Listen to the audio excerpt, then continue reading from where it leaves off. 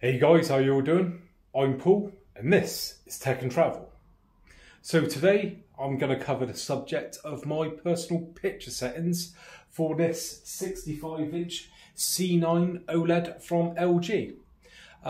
Before I get into the video, just want to say a big thanks to the guys at box.co.uk for supplying me with this TV, because if it weren't for them, we'd be making this video right now. So yeah, picture settings. It's a commonly asked question by you guys, what settings do I use? And I've done this video previously for my B8 model, so I thought I might as well do it for the C9. Like I've said before, these are my personal settings. I am no expert, I don't claim to be an expert, but I do use two very sensitive optical sensors for when I calibrate my TV. And I'll just get those now. Yeah, there's one and there's the other. Yep, that's all I use is my eyes. That is it, nothing more, nothing less. I just look at the screen and I adjust it to exactly how I want it to look. If I like the look of it, that'll do me. I know some people get hung up on sort of professional calibration settings and things like that. And that's fine, but a lot of people out there say to me that they don't like those sort of settings. They look a bit sort of boring, a bit flat. So don't be afraid to sort of mess about with the settings yourself. Do you know what I mean? There's no right or wrong when it comes to personal preference. So yeah, like I said, don't be afraid to fiddle around with them. Get them to how you want. Look at my settings as just somewhere to maybe start from, and take it from there. Maybe if you don't like them, it's no big deal. Just try something else. So anyway, let's crack on with the video.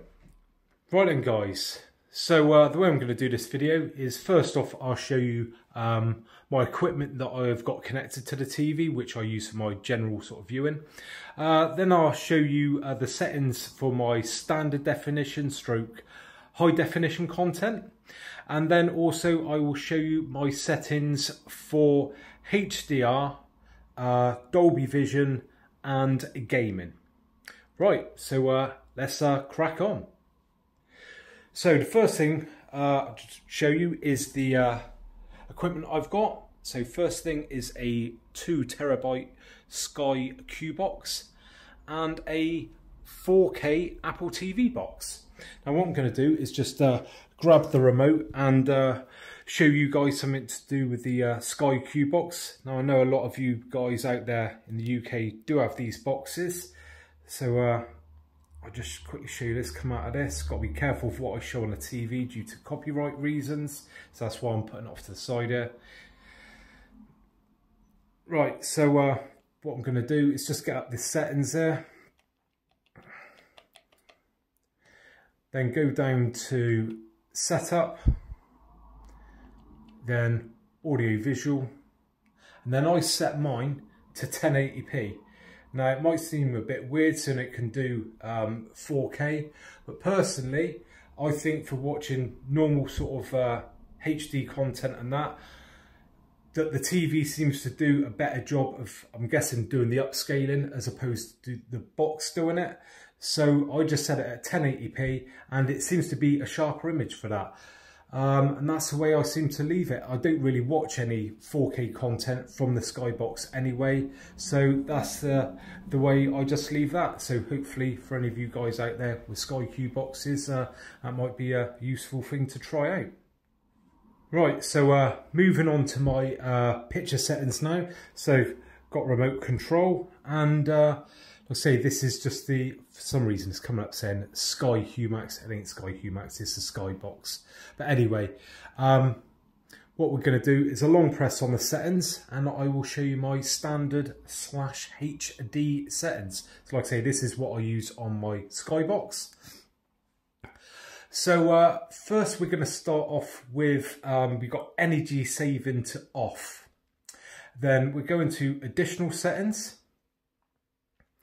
And I have HDMI Ultra Deep Color on HDMI turned on, which is what I have the Skybox on, because if there is any HDR content or anything like that, I can actually play it through there if I so wish.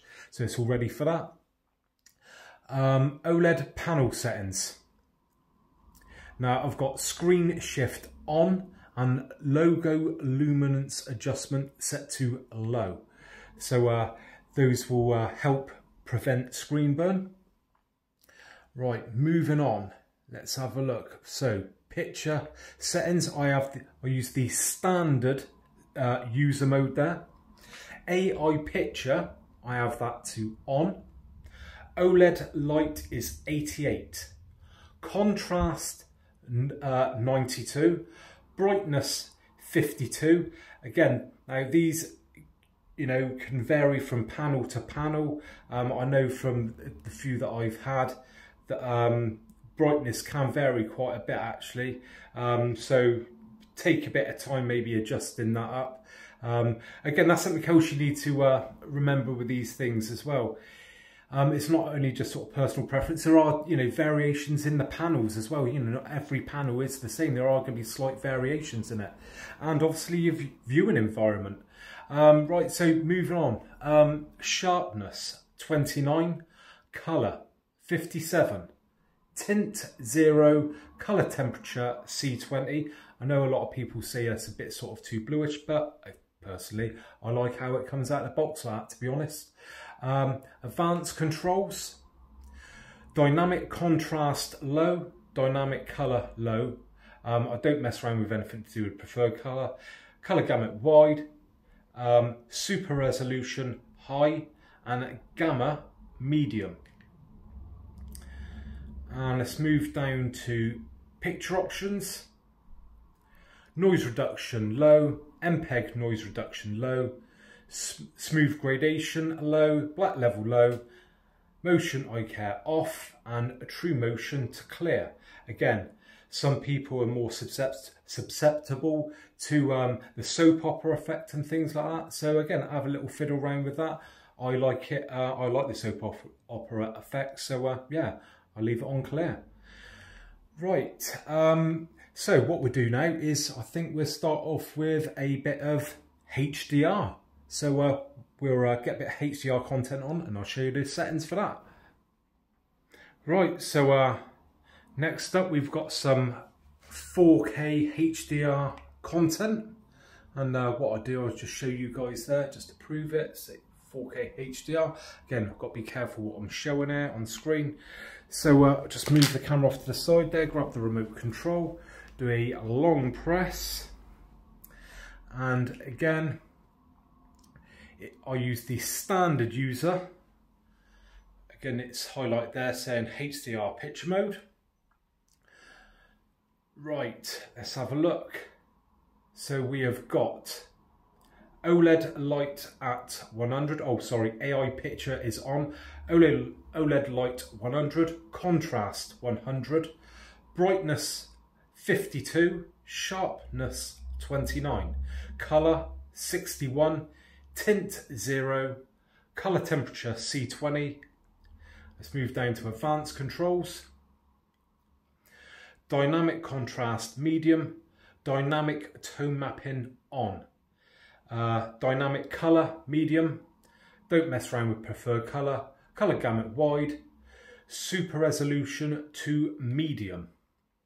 And then moving on to picture options. Noise reduction low, MPEG noise reduction low, smooth gradation low, black level low, motion eye care off, true motion clear, and AI brightness off. Right, let's fire up some Dolby Vision content.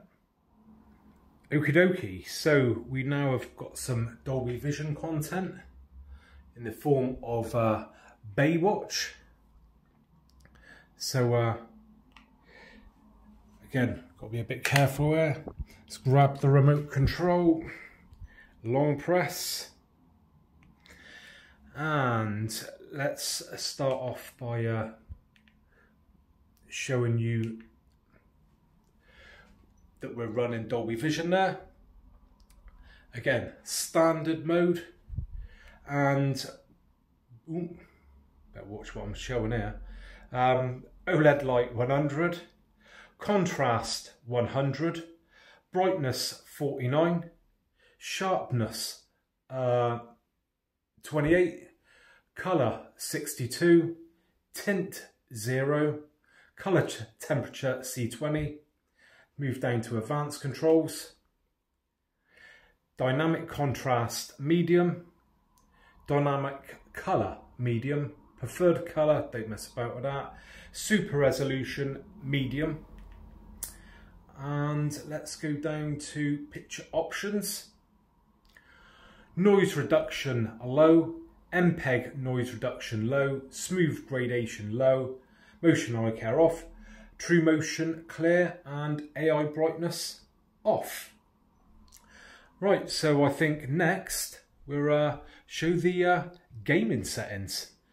Right, so here we are with the PlayStation 4 Pro fired up.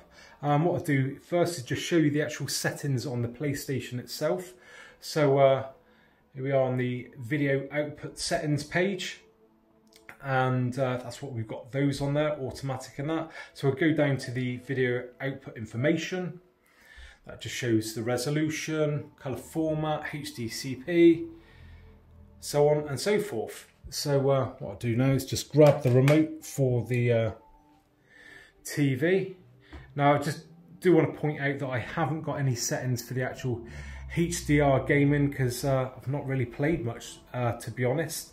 So I've just given you the regular gaming settings.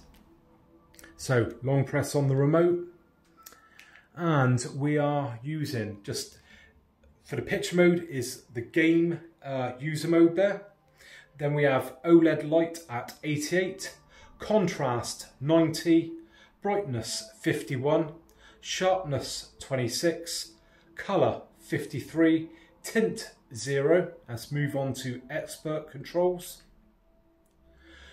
Dynamic contrast off, super resolution to medium, colour gamut auto, gamma 2.2, nothing to I mess around with white balance or colour management, so we'll move on to the next one.